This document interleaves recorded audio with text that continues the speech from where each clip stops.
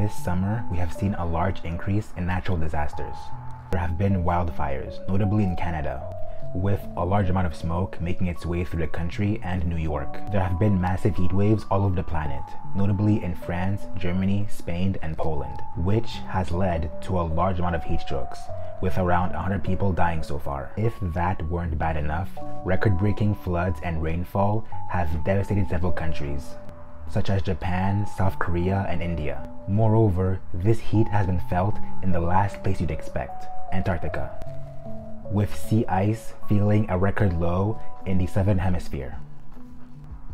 In total, over 5,000 heat and rainfall records have been broken in the US this summer. And in total, over 10,000 have been broken all over the world. But why is this happening? The answer is obvious. It's the one thing that's been screamed into our ears for the past few decades: global warming.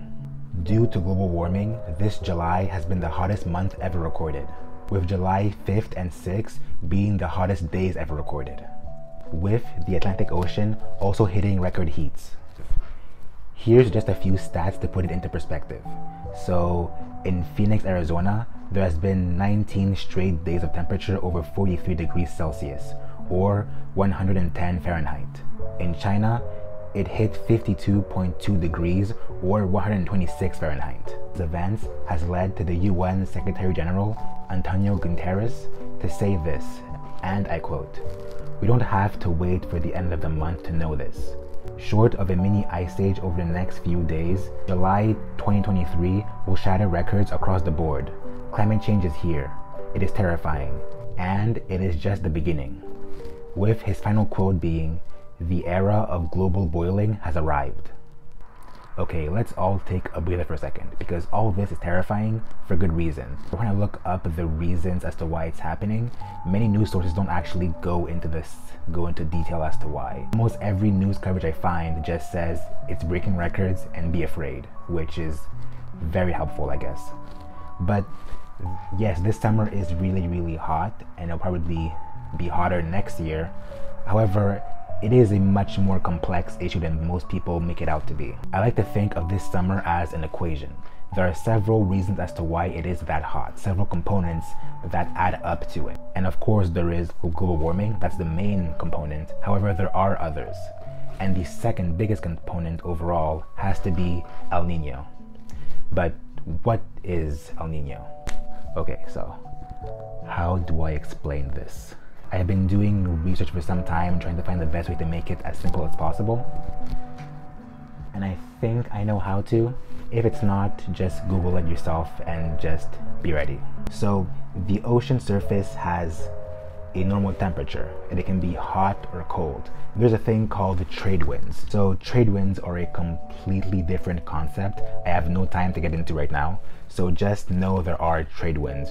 Trade winds are basically just global winds that go in a specific direction. And trade winds over the Pacific can go in this direction, from North America to Asia. And when it does so, it brings the hot water over to Asia. That's usually how it works. However, every few years, the trade winds kind of get weak, and therefore the hot surface water doesn't really make it to Asia. It kind of just stays in the middle or near North America itself. And when the ocean reaches a level over 0.5 degrees than it should be, that's when most people consider it an El Nino. And this happens around every few years or so. So not that common, honestly. When this happens, coast waters become excessively hot, which causes climate change. Not climate change you're thinking, just like changes in the climate itself. However, what we're seeing right now is the weather getting more dry. And of course, when it's more dry, it just makes it feel more hot for everyone else.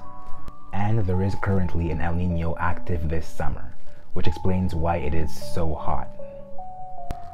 It's far more complex than this actually, like far more. It's like the dumbed down of the dumbed down version. If you want to know more, I'll leave some sources in the description, that way you can look it up yourself, because it is a very fascinating subject, and I encourage everyone to look into it yourself, because the topic is far more complex and dangerous than that. Just remember this: El Nino causes the weather to be far more wet or far more dry, and when dry is combined with normal global warming, it causes what we see today: a really hot summer. But it is far more complex than that. Remember how I said El Nino is usually once every few years? There is evidence to show that climate change is making El Ninos far more frequent and far more stronger. Again, it is just some evidence. There is no clear consensus on the topic so far. But as I said, El Ninos usually pass, right? Well, this El Nino is projected to actually last until the next summer. So there is good chance next summer will be even hotter than this one. So yeah, I could just end it here and say those are the main two causes, which they are. However, as I was doing this research, I found evidence to show that there are in fact other components to why it is so hot this summer. Now, of course, they're not as prevalent as the main two, global warming and El Nino. However, they could be a reason as to why it's increasing ever slightly. First is volcanoes. Last year, an undersea volcano in the South Pacific erupted, which resulted in two main things. Number one, a large amount of heated water was projected into the ocean. And number two, the eruption let out a large amount of sulfuric dioxide into the upper atmosphere. And of course, those two events only increased the greenhouse effect ever slightly. I just realized, do people usually know what the greenhouse effect is? If you don't, let me know in the comments and I'll make a video on what it is and make a far deep dive into the whole thing. The second one, which is far less prevalent, is cooling particles. So, from what I understand, because again, I don't really get this specific part. I did a bunch of research, but it still was a bit confusing to me. Maritime shipping causes a dirty fuel to exist, and that dirty fuel contains a particle which has the power to reflect sunlight. That particle can cool the planet and proceed to reduce the effects of climate change. So basically, maritime shipping produces a fuel which can produce a particle that can reflect sunlight. However, in the past few years, there's been an effort to actually reduce maritime shipping due to it causing a dirty fuel, and therefore a reduction in that particle, which resulted in global warming increasing again. Scientists have estimated that the loss of this particle will result in 5 times more warming. Again, I didn't look into this one that well because I didn't really understand it. I will leave some notes in the description, that way you guys can look it up yourself. Or maybe if you think that this is fascinating, if you want to, I'll make a follow-up video particularly on the cooling particle to see what it's all about. Just let me know if you want that. As much as the title is clickbaity, it is technically right. The forecast for the next summer is estimated to be hotter than before, mainly because we will have all the effects active this year happen the next year as well, but next year global warming will be a bit stronger, and so will El Nino as well. As we've seen, there are several different components that go into the heating of the planet. Therefore, by next year, there might be a completely different aspect we don't even know about that might appear and make it even worse. So yeah, 2024 summer will be something else, because we'll have all the aspects we have right now, but it'll be far stronger this time because El Nino will be again a lot stronger than it was this summer, and all those different components and maybe others will also appear. So you're probably wondering, what's the point of this video? Is it just to make you more anxious of the future? Well, no. Again, next summer will be hotter and there's barely anything you as an individual can do about it. However, there are things you can do to prepare for it. So first, the obvious stuff. Next summer, stay hydrated. Even if you're not thirsty, keep drinking water. Also, stay in the shade if you can, or bring an umbrella or a hat with you. However, if you do have to work or be outside for long periods of time, consider getting a large cool bowl of water and dunking your shirt into it and doing so every few hours. That way you'll always be cool throughout the day. If you do stay home, use your fan or your air conditioner. If you don't have one, get one.